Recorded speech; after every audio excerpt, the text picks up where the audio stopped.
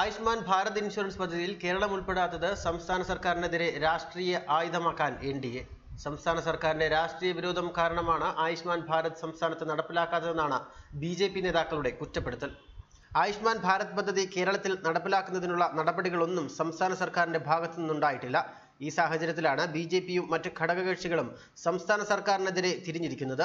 രാജ്യത്തെ 50 കോടിയിലേറെ പൗരന്മാർക്ക് ആരോഗ്യ പരിരക്ഷ വാഗ്ദാനം ചെയ്യുന്നതാണ് ആയുഷ്മാൻ ഭാരത് ആരോഗ്യ ഇൻഷുറൻസ് പദ്ധതി. സർക്കാർ ചെലവിലുള്ള ലോകത്തെ ഏറ്റവും വലിയ ആരോഗ്യ പരിരക്ഷാ പദ്ധതിയാണ് പ്രധാനമന്ത്രി ജൻ ആരോഗ്യ അഭിയാൻ എന്ന് പ്രധാനമന്ത്രി നരേന്ദ്രമോദി റാഞ്ചിയിൽ ആയുഷ്മാൻ ഭാരത് ഉദ്ഘാടനം ചെയ്തുകൊണ്ട് പറഞ്ഞു. കേരളം പദ്ധതിയുമായി സഹകരിക്കാത്തതിനെ രൂക്ഷമായ ഭാഷയിലാണ് ബിജെപി നേതാക്കൾ വിമർശിക്കുന്നത്.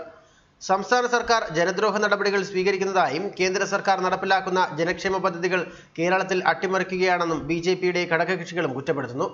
ആയുഷ്മാൻ ഭാരത് സംസ്ഥാനത്ത് നടപ്പിലാക്കണമെന്ന് എൻഡിഎ ഘടകകക്ഷിയായ പ്രജാ സോഷ്യലിസ്റ്റ് പാർട്ടിയും ആവശ്യപ്പെട്ടു.